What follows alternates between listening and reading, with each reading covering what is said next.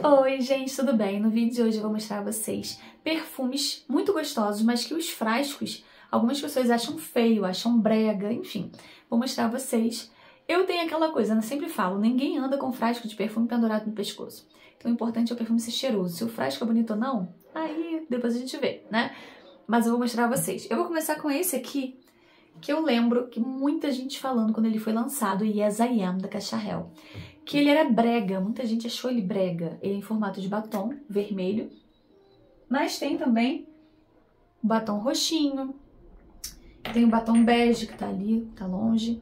Eu confesso que nessa versão grande, eu acho que não fica tão parecido com o batom, por ser muito grande. Eu gosto mais dele na versão menor.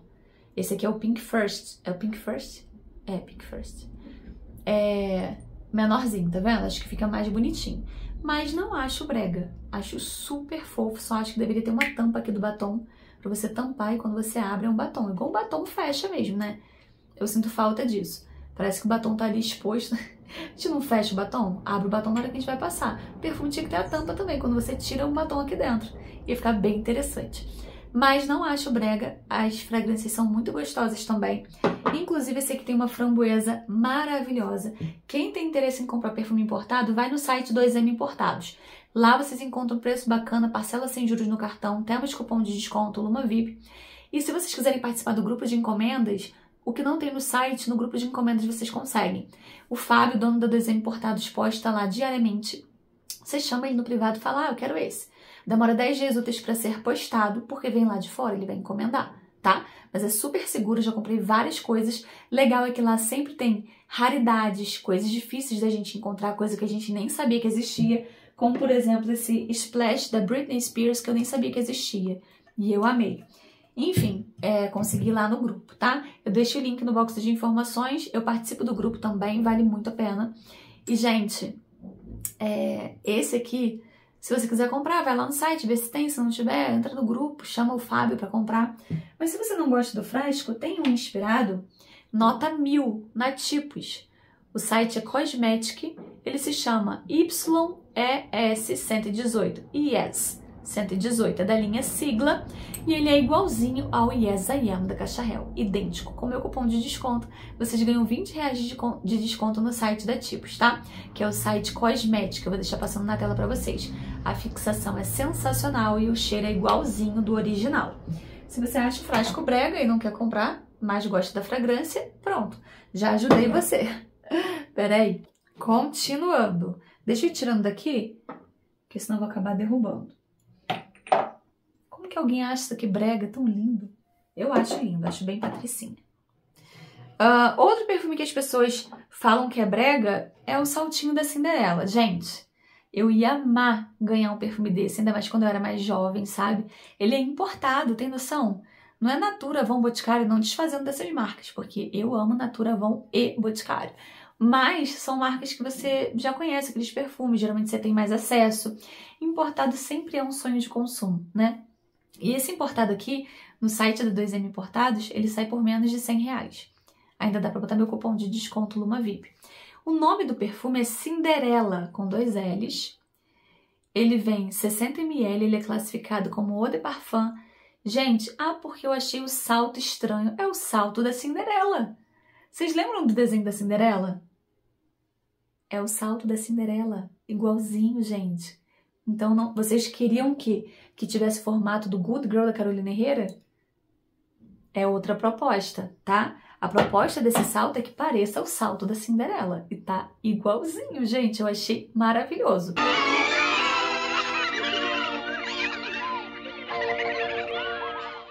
Não acho brega, acho incrível. Inclusive, aos amantes da Disney, né? Vai lá e compra. Porque, gente, quem gosta da Disney, aí sim vai dar valor a esse aqui. Porque, nossa, é o saltinho da Cinderela, cara. Melhor ainda, é o saltinho da Cinderela com perfume dentro. Muito top. Vou falar um pouquinho da fragrância pra vocês. Ele me lembrou o Light Blue, como tem muita gente falando. Porém, o Light Blue, ele lembra muito a Saída. Porém, com o tempo, ele vai ficando encorpado, sabe? Tanto que eu cheguei a passar pra dormir achando que ele ia me trazer um frescor e não. E aí eu observei, realmente, ele tem notas de baunilha e marshmallow. Não tem como ele ficar 100% fresco, apesar de ter nota de framboesa, de tangerina. ele tem esse marshmallow, essa baunilha no fundo, e ele vai ficando encorpado com o tempo, ficando diferente do Light Blue. Mas ele abre com o frescor do Light Blue. Ele me lembrou mais o Light Blue Love is Love, que é esse aqui, também na vibe do Light Blue tradicional, só que com nota de sorvete, automaticamente um pouco adocicado. Eu acho que casou. Esses dois aqui, ó, são parecidos, tá? Não tô dizendo igual, contratipo, mas é parecido. Na questão do frasco, não achei brega, achei realmente muito parecido com o saltinho da Cinderela. Eles conseguiram entregar exatamente o salto da Cinderela. Eu até voltei para rever o desenho para ver se era parecido e realmente é.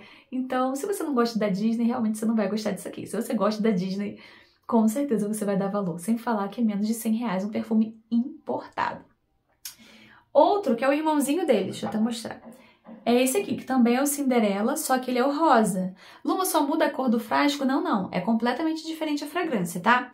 Esse aqui já me lembrou, sabe qual? Flower by Kenzo, que é este aqui, sabe? Me lembrou também o Love Chloé, que é um perfume de mais de R$1.000 que foi descontinuado, que inclusive foi o perfume que eu usei no meu casamento, né? No religioso. Então eu acho que lembra muito noivinhas, acho que seria perfeito para as noivinhas. Tirar foto, imagina, vai ficar linda a foto, você tira a tampa, ó. Pense na noivinha tirando foto, muito lindo. E tem cheiro de noiva, um cheiro atalcadinho, confortável, bem assim, princesa, romântico, sabe? Fixa muito bem. Eu achei que os dois fixaram muito bem na minha pele. Inclusive, eu cheguei a usar o azulzinho pra dormir e eu achei que ficou forte demais. Pensei, não combina pra dormir. Eu gosto muito.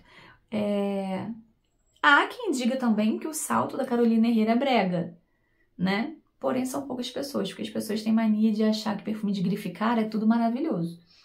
Só critica quando é mais baratinho, né? Eu não acho brega, não. Eu gosto dele também. Um perfume que as pessoas falam que tem medo. Miau. Gente, esse perfume é uma delícia, da Katy Perry.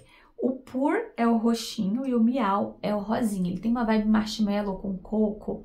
Ele é bem suave, até na fixação ele é mais delicado. Eu gosto muito dele, mas muita gente... Peraí, eu tô meio gripada. De vez em quando eu preciso parar pra tossir. E nada a ver tossir no vídeo, né? Por isso estou lacrimejando. Muita gente compra dele na versão menor, porque acha que ele fica menos feio. Gente, como assim menos feio? Eu acho ele lindo demais, gente. Para com isso. Mas, a gosto pra tudo, né? Miau da Katy Perry. Outro perfume que as pessoas falam que é brega são os Viva La Juice. Principalmente esse aqui cheio de glitter. Eu acho ele meio carnavalesco mesmo. Mas eu gosto, não acho brega. Tem um cheirinho de boneca, puxando pra uma coisa mais cítrica. Não é o boneca igual o Viva La Juice tradicional, tá? Eu acho que ele é um boneca pro verão. Tem uma coisa meio cítrica nele, que eu gosto muito. E eu acho o frasco incrível. Lindo demais. Esse aqui é o Viva La Juice Rosé, tá? Outro perfume que as pessoas acham o frasco brega. Moschino Toy 2 Bubblegum e Moschino Toy tradicional. Lembrando, acha o Good Girl da Carolina Herrera brega, mas gosta da fragrância? Toma aqui, ó. Carol 15 da TB Cosméticos. Um frasco mais simples, mas bem bonito também, com uma cor incrível. Ótima fixação e igualzinho ao Good Girl da Carolina Herrera. E muito mais barato também, né? Mas vamos lá. Muita gente acha feio. Eu acho que meio nada a ver. Parece um perfume de criança e ele não é de criança. Tá longe de ser de criança.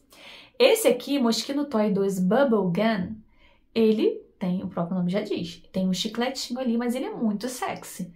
Junto com esse chiclete, ele ainda consegue ser sexy. Você percebe que é um cheiro adulto, tá? Muita gente não gosta. Não sei por que não gosta, mas eu acho ele lindo e muito cheiroso.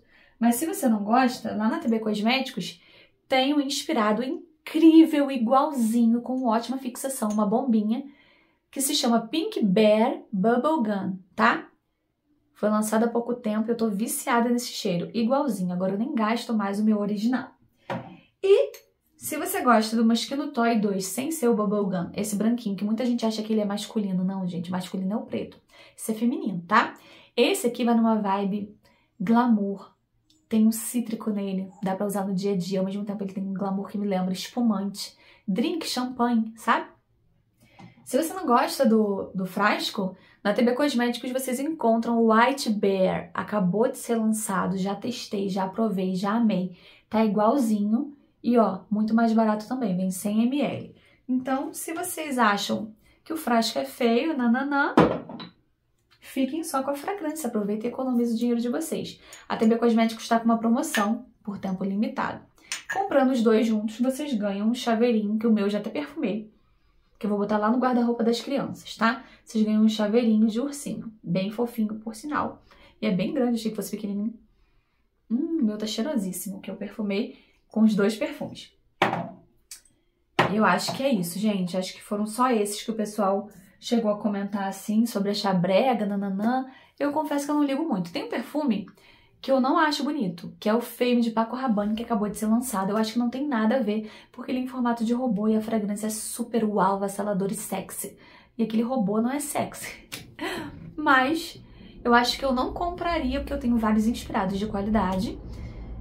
Mas se alguma loja me mandasse, eu super ficaria, adoraria, né? Mas eu não acho o frasco bonito. Outro que eu não acho o frasco bonito é esse aqui. Ele ainda vinha com uma caveira, porque a caveira quebrou, não quebrei de propósito. A caveira quebrou, não coloquei de novo. Que é o Black XS Lexus, não sei se é assim que se fala. Eu amo, é super sexy. Agora na Bortoleto, eu deixo o link do cadastro no box de informações. Quem quiser se cadastrar e pagar metade do preço na Bortoleto, o link tá aí. Tem esse aqui, ó, Lady Black, que o cheiro é muito parecido. Vai na mesma vibe. Eu acho que ele não é inspirado nesse, é inspirado no Black XS tradicional. Enfim, mas é muito bom. Eu até preferi mais esse do que esse aqui. E olha que eu era apaixonada por esse. Mas o frasco desse aqui, por exemplo, eu também não acho muito bonito. E outro que eu também não acho bonito, o frasco, é esse aqui, que eu sempre falei pra vocês. Eu não gosto de nada assim com cobra, me transmite uma coisa ruim, sabe? Me transmite uma coisa tipo assim, vingança, maldade, sabe? Não gosto de coisa com cobra, não me remete a coisas boas. Então esse Pure Excess, eu gosto muito da fragrância. Ele tem notas doces, também tem notas de pipoca, automaticamente me lembra um pouco de pipoca caramelizada, mas ele é muito sexy. Não tem nada a ver com Pink Sugar, não tem nada a ver com cheiro infantil, não. Mas, se você também não gosta do frasco dele, e ele é muito caro, né? Compra o Desejo da TB Cosméticos. O cheiro é igualzinho, é inspirado nele, e eles conseguiram entregar o cheiro igualzinho ao original. E com ótima fixação, tá? Faz parte da linha Balada Desejo da TB Cosméticos. E é isso, gente. Deixa nos comentários os perfumes que vocês gostam, mas que acham o frasco muito feio.